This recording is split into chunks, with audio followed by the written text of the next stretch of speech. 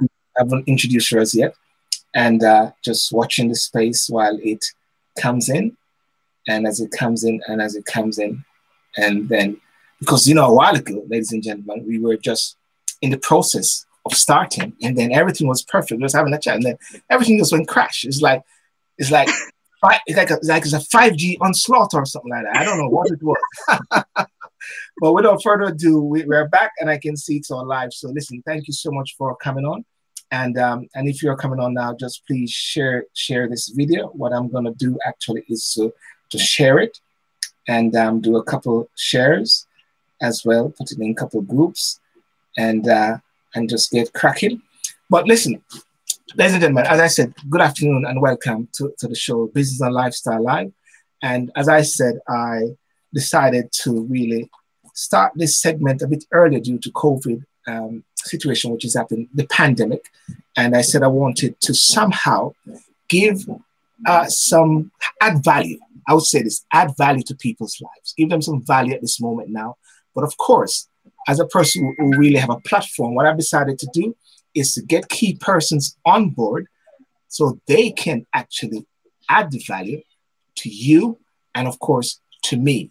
So today, I have Miss Nicola Millington. She's a CEO of FP Comms and a business marketing haven, means to say she's a top dog in her field. Now, we don't call people top dog, and I'm trying to say, I mean, they're not Snoop Doggy Dog or something like that. Now, Nicola Millington as well. I choose not to read all of her bio because we'll have to have another show for that. But she's an ethical, small growing business marketing maven using PR to promote, the determined, the rule breaker, the system disruptor, intersection mash up everything, the revolutionary, and importantly, the creative. These are the CEOs, entrepreneurs, business owners, founders, directors, and legacy builders who are tackling issues head on and with an absolute passion and fervor. Now, over 16 years she's been in the business. Now, Nicola, good evening, and thank you for coming to the show. Much appreciated. So, no, thank you. Yeah. So tell me now, how have you been dealing with COVID, this pandemic? To be totally honest with you, Silborn, I have found this the most fantastic time ever. I really have. It has made me slow things down, really reassess and readjust many of my own business and personal things. But from a global point of view, in some ways, it's really begun the journey of what I have been focused on all those years ago. When I speak about ethical businesses, there are key points that I'm really focused on because ethical can mean so many things to so many people. And so things like a living wage is not the same as a minimum wage. So a living wage was very much paramount in the businesses that I would work for, which is why I call them disruptors and the rule breakers, because implementing something like that is not seen as the normal thing, because they say, salaries is one of the biggest assets, things that you have to run a business, and people will try to pay people as minimum as possible. But there's a real deficit when we think like that. So for me, it has really, I feel as if now the world is beginning to see what I have been trying to advocate in my own little way before. That's interesting. And what you said was very key, is that at this time, it is giving you some time of, you accept it. I mean, you're not fighting the process. You're actually going through with this process and being more creative and learning new things as well. Yeah, absolutely. Absolutely. Now, as I said, one of the things that I wanted to do was within a period of 30 minutes or so, just to really set out what are like your key gems or key tips that you give persons during the course of this time so they can use value to their life. What would you say? I mean, for me, so I'll go through, and thank you, Silbon, again for this opportunity. And I'm really grateful, actually, that we have a UK platform, a UK-based platform to do something like this and to get our own UK experts, not just the American ones, to talk. So for me, this is fantastic. In regards to 5 key tips, that was really difficult to hone down, because ultimately you can say so many things to help people in so many ways. But I stayed focused on those people that I always serve, which are the people that want to be the world changers. Yeah. And so the first thing I would definitely say is really get your foundations as solid as you possibly can. And I'm talking about your physical foundations, i.e. your business plan, your marketing plan, your PR strategies, your accounts, all those kind of things, as solid as you possibly can when you are starting your business and as you're readjusting your business. I'm talking about your mental foundation. It's so important. And you will see, as you are growing your business as a small or isolated business owner, and you grow and expand, your mental well-being is so important. For me also, I add spiritual and emotional in there as well. For me, I think you need to be grounded in something. You need something to hold you solid when those times are turbulent. Some people call it, faith, but some people might find meditation something that they need to work on. Whatever your religious belief or spiritual practice is, you need to really hone down on that. And emotionally, learning to communicate effectively, speaking to people, letting them know, the journey you're going through, the traumas you're encountering, the journey you're encountering as you continue to build your business. It's not something that anyone has got a blueprint for in 100% of the way. People, the greatest entrepreneurs, have learned through failure. So you are going to be no different. But as soon as you've got your foundation, and with your foundation, I think I heard Julian maybe mention this before, the systems that you have in place. Yes. So as you build your foundations, you will begin to hone and fine tune your systems. And your systems is what then leads you to your legacy. Your systems is what leads you to scale your business to the next level. Otherwise, you'll continue to work in your business and not on your business. So for me, building those foundations is the key. And this is a prime opportunity, because now you can't say you don't have the time to sit down and review your business plan. Right. And I work with so many business owners that come to me with a great idea, great concept. And they said, right, we want to get ahead and promote. And I'm just like, who are we promoting to? Who are we talking to? Do you have a business plan? No, it's in my head. With all due respect, I'm not a mind reader. And no one else is either. So you have to put it down in writing, and you have to build from there. So the key thing, sorry, Nicola, No, so that's my very first point. So the key thing in what you have set out there now is, at this moment and at this time, reassess your foundations, isn't it? Absolutely, I've done it, and in doing so, I've been able to readjust. Actually, even my working times. So I have seen how we can maximize our working time as a company and work less hours and achieve greater success. But that's because I've sat down and really honed in to the systems in place. And technology now is going to allow that to happen, because we won't be spending an hour to work and an hour back. There'll be people at home. That can be efficiency of cost. Are you really sitting down and assessing that? But you won't if it's all up in your head. Put it down, build those foundations, and then move from there. I like the point what you said. You got the time because you're not driving to work and back. Many people normally who are working actually from home at this point normally battle through the train. Myself will battle through on the motorway, and I find myself in a situation whereby I'll be sitting doing court hearings, get up and do it. Just like that. I had to remind myself, as one of my coach who came on the show recently, Mr. Anthony Francis, when he said, Sibra, make sure that you dress as if you're going to work still. Or he said, you got to keep that sort of mindset going. So it's very important what you're saying. So the next one that you're talking about is leveraging your network and not abusing them. And what I mean by that, and leveraging the knowledge of your network, what you find is that a lot of business owners, when they're starting up specifically, it's not so much growing business. I think you learn as you go along the value of your network. And I think there's a lady called Dana who I heard this from, who said, your network is your net worth. Yeah. And that is so true as you are starting out in business. So for people that are starting out in business, Or again, if you're reassessing your business, recognize that there are people within your network, your trusted tribe, who you can go to and ask some real serious and honest questions about how you are going to tackle building your business. Yes. And I know that many people find that difficult because they don't know if they can, they don't want to trouble those people. So that can be quite trying. But the other thing is also that sometimes they don't think that their idea is good enough or their business is good enough. So they're a bit ashamed of doing that. Do not be ashamed. Go to your lawyer, your friend that's a lawyer, or your friend that may know someone that's a lawyer. Go to your friend that's very good with numbers, who may be able to help you to drill down on your numbers in your business plan. Go to your friend that may know marketing PR. I've got loads of friends who don't work with me per se, but they will call me up and say, Nicola, this is my plan. This is my thought process. What do you think? And they will lean on me for that. And it's an honor and a privilege to be able to help your friends. And so your friends will be willing to help you, but there is that fine line of not abusing that. So for instance, some of my friends, those same friends, they will say to me, okay, Nicola, I want you to sit down and help me with a marketing plan, for instance.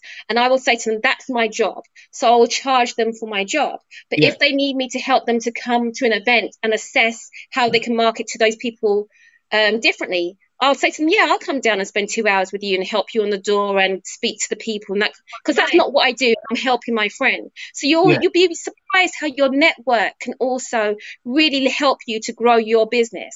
And the other thing that's really important about using your tribe is it cuts out a lot of the other ambiguous noise that's out there, because we have a lot of information out there. So how do you know that the information you're receiving is right for your business?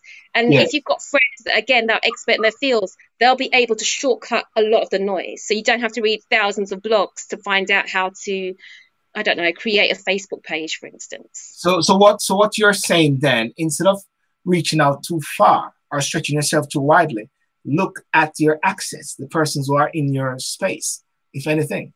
So therefore, for argument's sake, if I want to look at some stuff regarding marketing, instead of me starting to, let me do a research and see if I can get someone, is look and say, hang on a second, there's Nicola.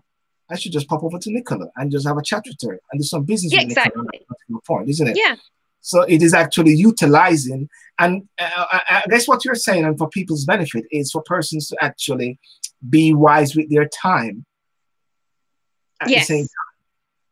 Yes, absolutely. Yes. Well, ladies and gentlemen, I want to thank you so much for coming on. I have with myself today Miss Nicola Millington. She's the CEO of FP Comes, Business Marketing Maven, and she's here on the Business and Lifestyle Live. Please share this video as much as possible, and invite your friends. And on YouTube, on the replay back, please share it and have your comment and view as well. Nicholas, yes, going on as we look at some of the key nuggets from the Maven. please explain what is a Maven, because people actually the designer that came up with that title for me, and like with my tagline, marketing with love, Maven was one of those things that I kind of like stepped back from, because I didn't think I earned that kind of acknowledgement, if you want. But Maven is basically like an oracle of information, is the best way. Someone that's experienced, but they give more from not just their experience physically, but they give from a very emotional space as well. It's very much a mother figure. Okay. Like a mother hen then, spreading her wings and keeping everybody intact. I think more than I think like Oprah is a Maven kind of thing. Okay. It's like the source of information and the person that connects other people, and but also there's a nurturing in there. That's yeah. Okay, fantastic. Okay, so moving on now as we get into the gems. What do they say next one is? So my next point, Silburn, would be patient. That's sorry? That's hard for people at the point, but they have no choice. Got to stay in. Boris says stay in. You can't go nowhere. Keep going. And the reason why I really promote that is because, one, people think that building a business comes very quickly and results come very, very quickly, and it doesn't. And if you listen to most very successful people, they will tell you it's a period of time before you become an overnight success. Be kind to yourself as you're building your business, and really don't try to outrun the process. Enjoy the process as much as you can, and be patient with results. And also, when you are building your business, and I think I'll come on to this a bit later on, but recognize the experts that you are reaching out to, you pay for it in one or two ways. You pay for it in time, or you pay for it with money. And with time, you get access. So actually, it's not so much time. You pay for it in access, and you pay for it in time. So again, I'll use PR as an example.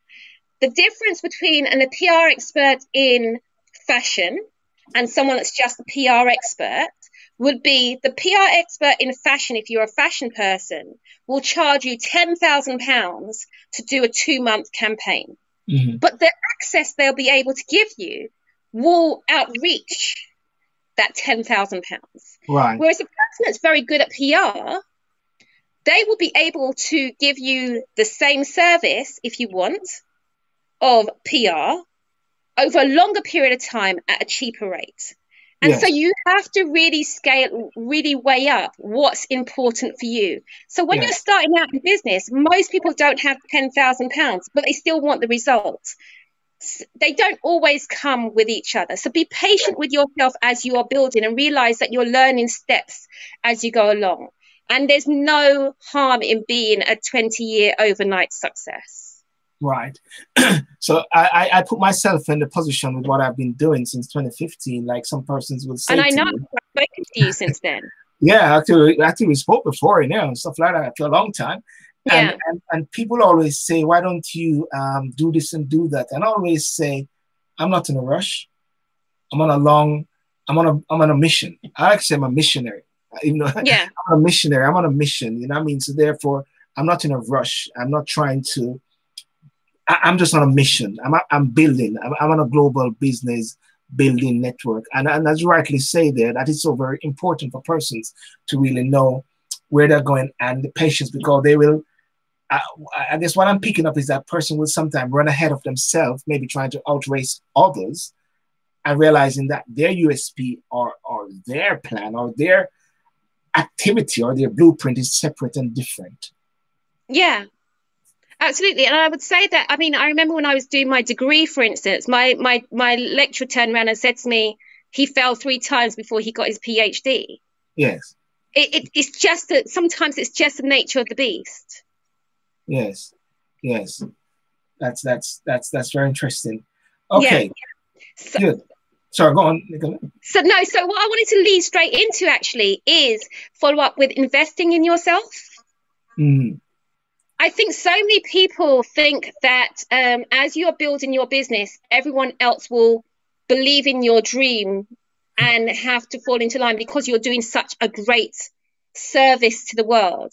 Mm. Your vision and your business idea is your vision and your business idea, and it's up to you to build it. So that means reach out to your friends and ask them for help, ask them for support, but you have to reach out to them. You have to take the initiative. And that is all in the investing in yourself. So investing in yourself is not just money. Mm-hmm. It's you taking initiative to know that actually my plan A to plan Z, my plan A to Z takes so many different steps, and I'm going to invest to carry people right the way through. And I'm a classic example of that. Yes. I left a very well-paying job to start my own agency.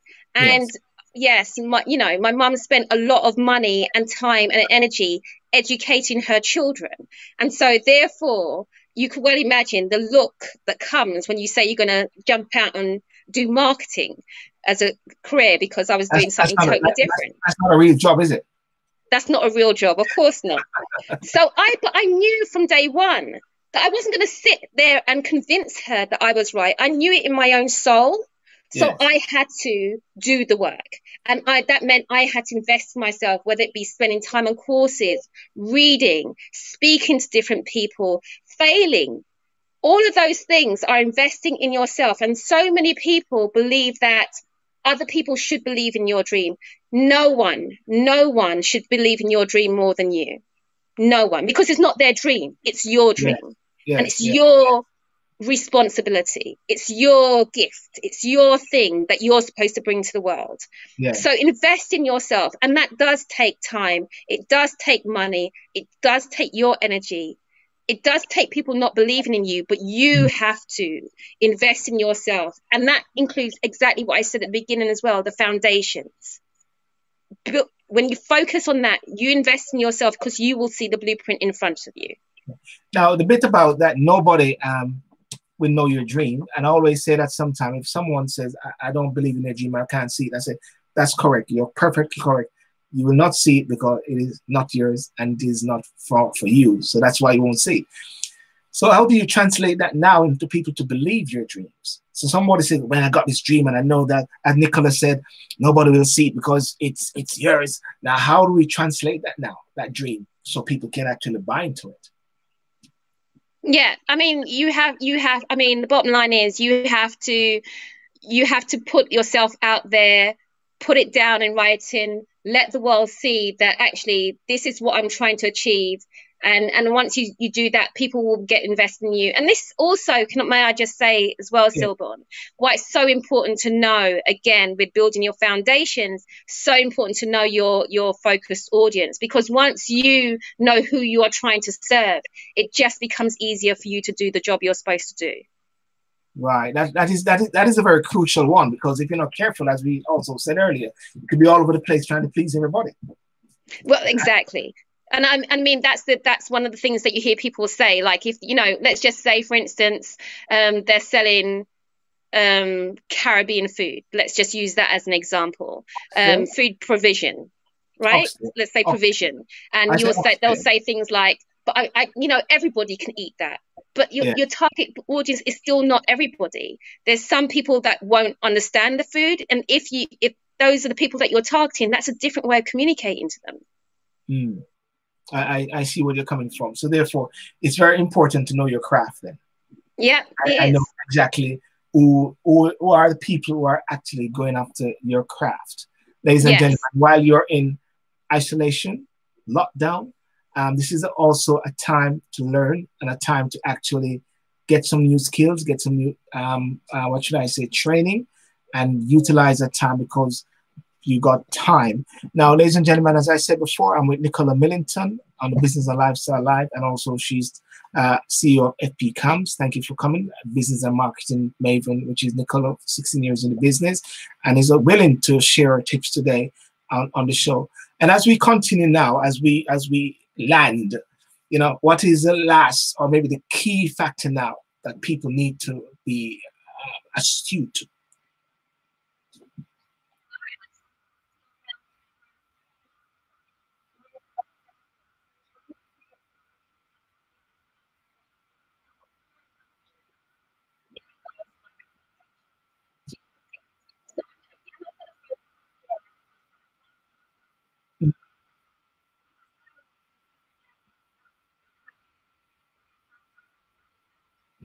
If a journalist is to approach you to get press coverage, there's certain things they're going to want from you.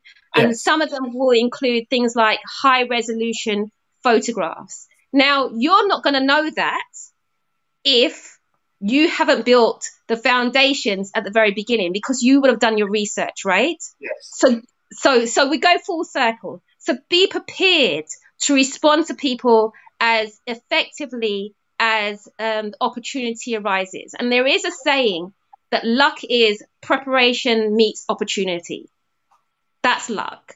So if you are prepared, you will be very lucky because you will always be ready. And that's why always be ready. And why is the title? What's the title? Stay ready to be ready. Wow. You'll always be ready. And so for those people out there that are really desperately trying to figure out, like, how do I move myself forward? Well, now is a good time to say to yourself, well, what do I need to be prepared for when we come out of this system, right? What can I do? And I would like to, I came up with some really fun ways for some of our business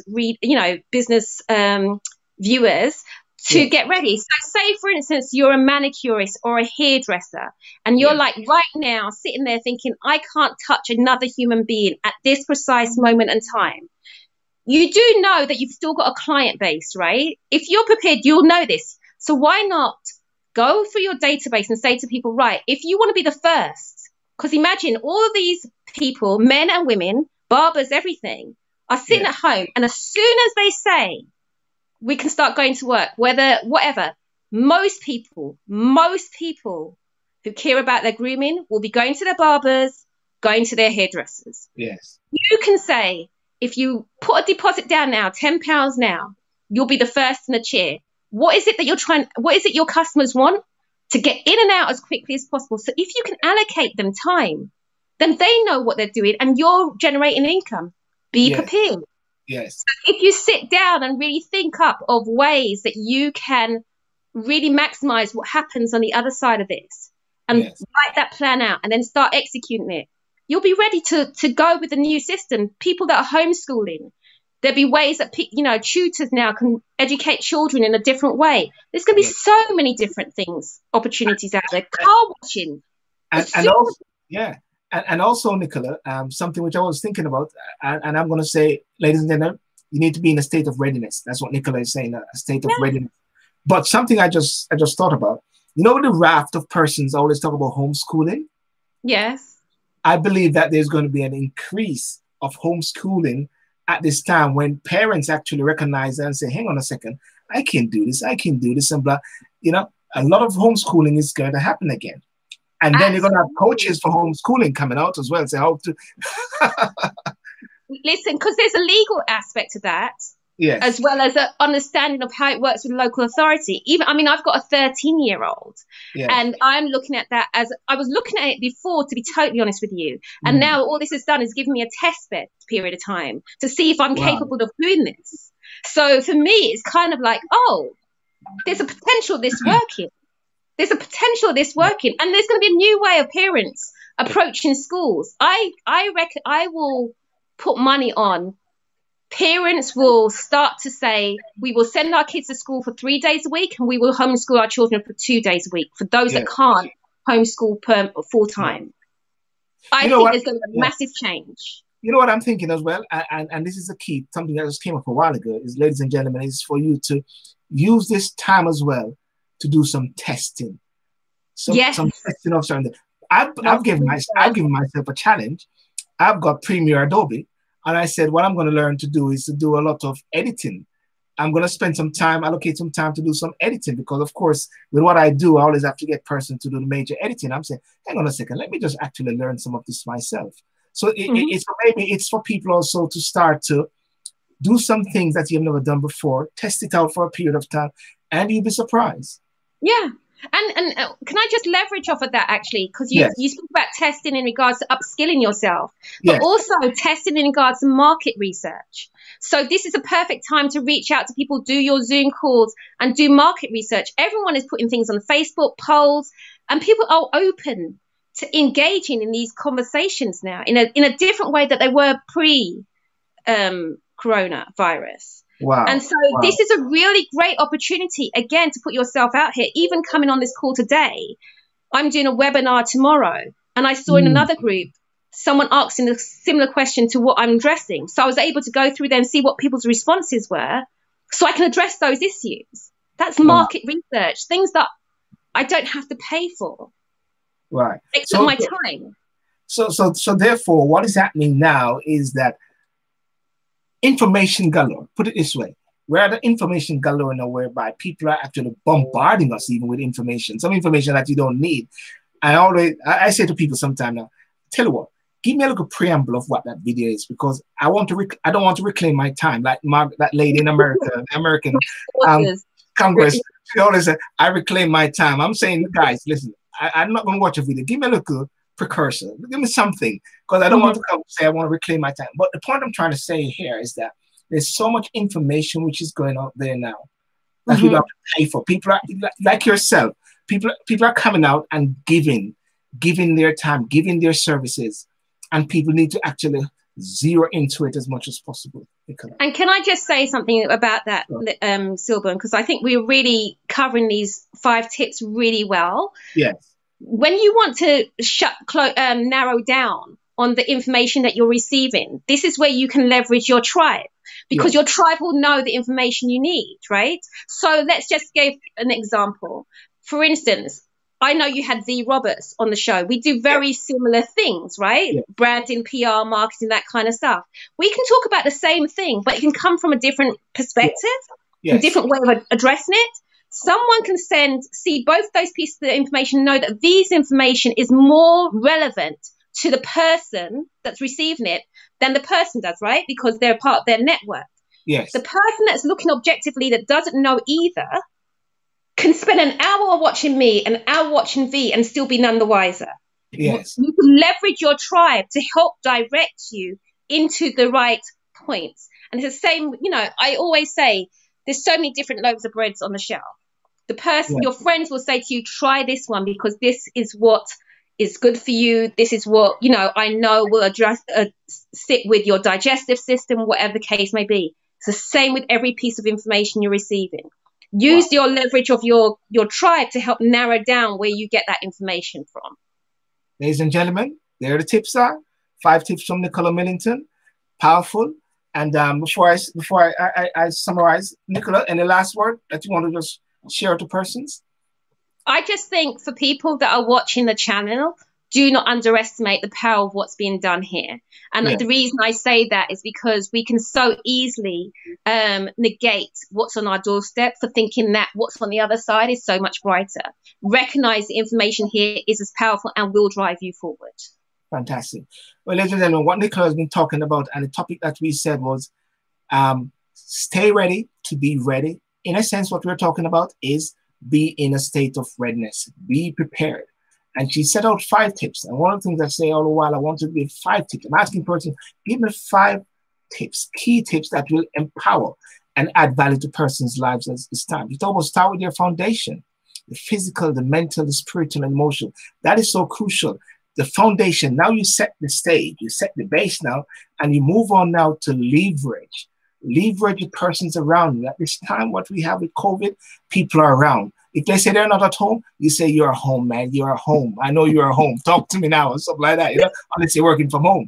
But leverage your network. Leverage the person that you have access to.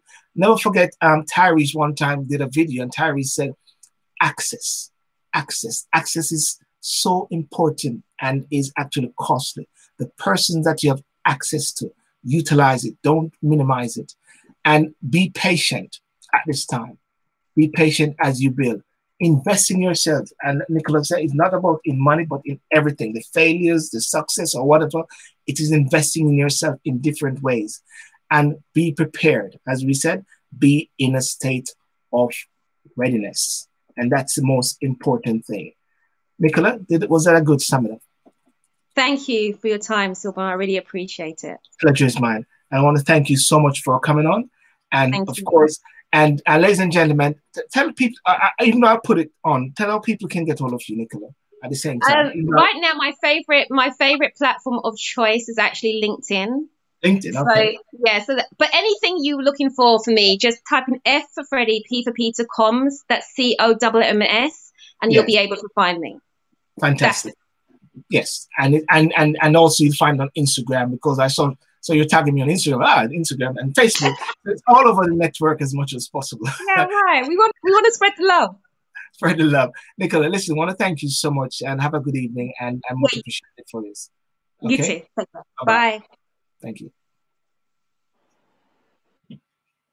Okay, ladies and gentlemen, thank you so much for joining. And of course, I was with Nicola Millington.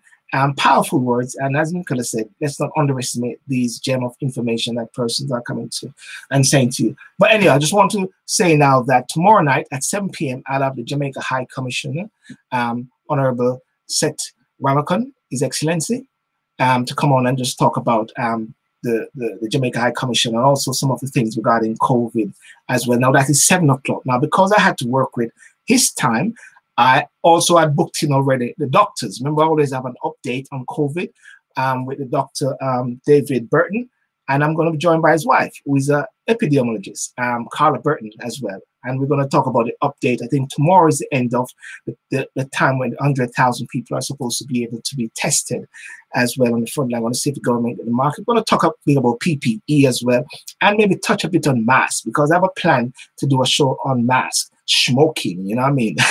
As you know, with Jim Carrey, we're going to talk about masks. Lots of persons are making masks, and I'm going to try to delve into that, but maybe not tomorrow with the doctors, but maybe planning a show with a couple of guests, one from Jamaica States or wherever, ladies who are making masks. And I'll get an expert in it as well, just to talk about, because mask is not mandatory in Jamaica. Mask is, I think, is mandatory in also Scotland. Nicola Sturgeon was saying. In the UK, they're sort of not saying it's mandatory, because they say they don't want to take away a lot of the resources that should be going to the frontline staff and the nurses as well. So I'm going to talk on that at some point.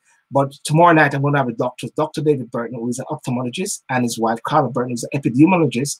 And we're going to talk about where we are now with COVID. I've been having them for the past 3 weeks, just to give an update on that. And hopefully on Friday, I should have Aaron Branch. He's a digital specialist from Staffordshire, I think Birmingham or so. Aaron's supposed to come on, or being well. And next week, I've got the Jen and Jay from Hustle and Heels next week Friday, I believe, and also I believe Monday or Tuesday, Mr. Stephen O'Keys, who is an anchor in Canada. We're going to look at how Canada is operating with the COVID as well, and make some comparisons. You know, a bit about more Black persons are dying and BME, and hopefully, I'm still waiting to hear from Minister Chris Tufton from Jamaica to give an update as well as to how Jamaica is faring with the COVID as the figures are increasing. I want to thank you so much for coming on, and those on Instagram or for coming on as well. It's much appreciated. Thank again for Nicola Millington, who came in and shared some gems. I want to thank you so much for that. Very powerful time. Don't miss out on any of these sessions. You can check back and you can realize that there have been, if you have known, there are 4 interviews which I've had so far. One was Anthony Francis, Yannick Page, V. Roberts, and Julian Hall. Nicola Millington added to the list, and many more. And if you know someone who is very key on giving some empowering tips at this time to help and to build persons, I'm here. I'm just a conduit, a platform for it.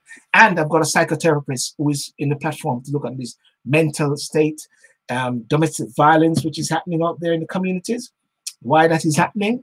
I'm going to shed some light on it as well. Okay. Remember to like and subscribe to the Silburn Show, much appreciated.